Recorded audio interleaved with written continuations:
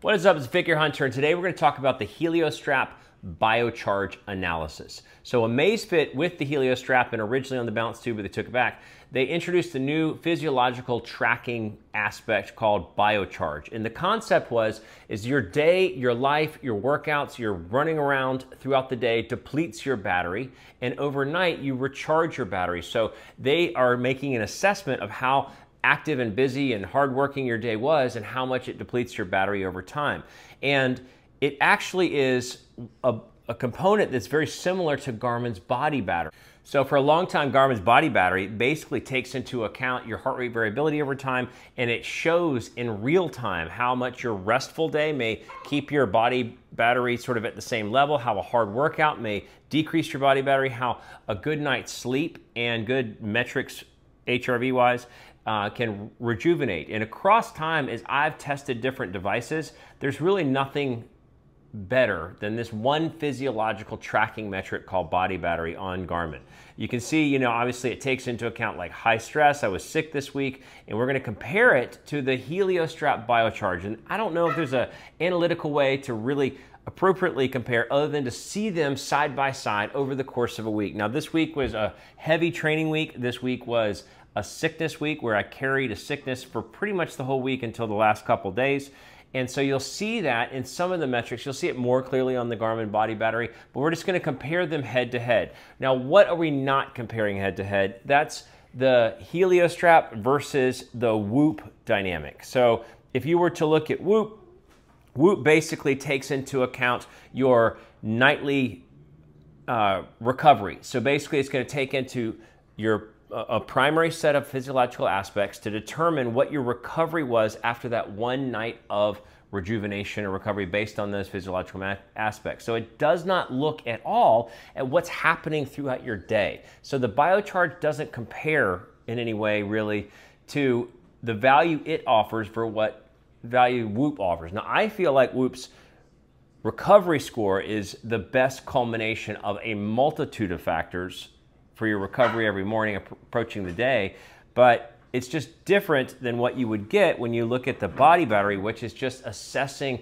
the impact of stress and hard work and on your overall physical well-being to go approach a hard workout, or just your overall physical well-being. And so we're going to compare that to the Biocharge metric. So when you look at each of these, you can see the Biocharge, and we're just going to look at a snapshot just in simple terms. It takes into account, like if you look at this, you see your night of sleep, you got a rejuvenation.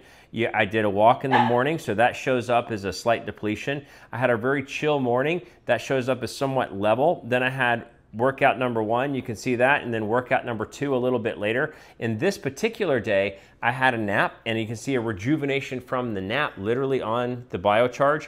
Ironically, the Garmin didn't catch the nap. It never catches my naps. It's like as unreliable as it possibly could be when it comes to nap tracking.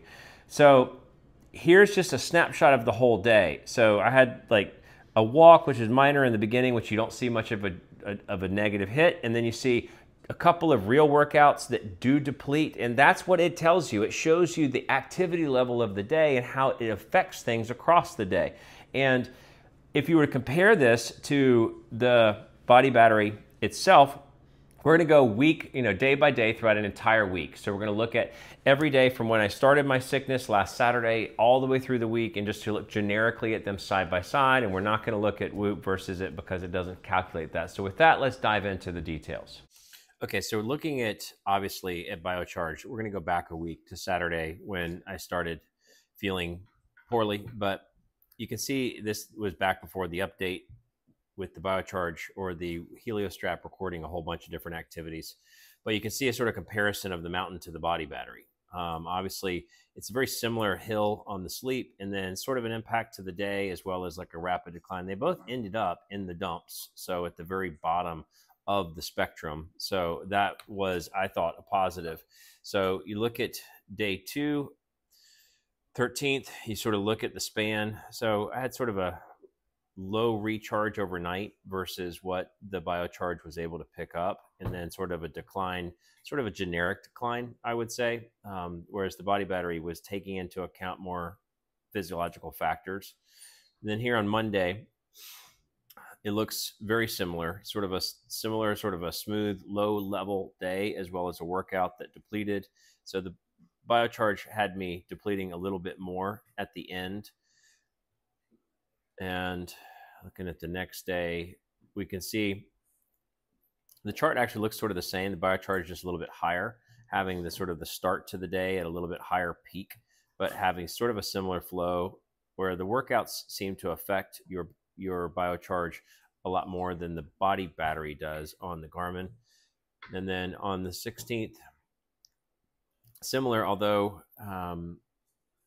yeah, just the body battery just didn't rejuvenate as much, and the Biocharge just had a steady decline, but just rejuvenated extra. So it looks sort of similar if you actually take into account that the Biocharge overcharged as the night went on. And then when you look at the next day, you see a very similar sort of thing, not as detailed, but at least it's taken into account a low level rejuvenation or recharge at night. And let's go to the next.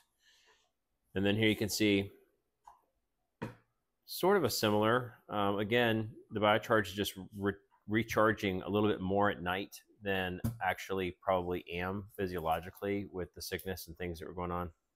And then Saturday, very similar, although yesterday I did do a whole bunch of different cardio things, and the Biocharge actually took that more into account, even with a little nap built in there. It did pick up the nap. You can see that on the Biocharge, and boom, what do you see on the body battery? You see nothing, because the Garmin missed the nap. So failure there, but the Biocharge is probably actually more accurate on this day. And then into today. So sort of a similar thing that we've been seeing, where I'm feeling a little bit better. So I even had a restful day, restful morning, and so it recuperated, or it rejuvenated more body battery. So if you were to compare one to the other, you know, that's exactly how it would look. When I go and I was to compare to Whoop, say in a different time frame, just looking at different days. So if we go into the 19th, it doesn't take into account the same things. So Whoop basically does a summary of your night. So it's not actually taking into account your day. So it's not really a direct comparison, because Whoop is just more of a nighttime recovery score versus an all-day impact score. So that's why we're not really looking at Whoop specifically. Okay, so what do I think? You know, in real life, what do I think of the Biocharge?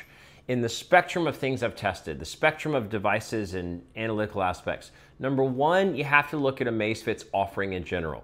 So I did a whole video on their wellness spectrum outside of Biocharge. So if you look at their wellness spectrum, their sleep score and their readiness score, the two primary components that show up on the main screen, both of those are not worthwhile at all to me, because I did a whole video. I'll put a link in the description below. So because they just basically don't take into account they basically all stay elevated. Like, I'm always doing well, I'm always good. Even throughout this week of sickness, it was like 78, 75 was maybe my lowest score from a readiness and a sleep score. So that's not worthwhile.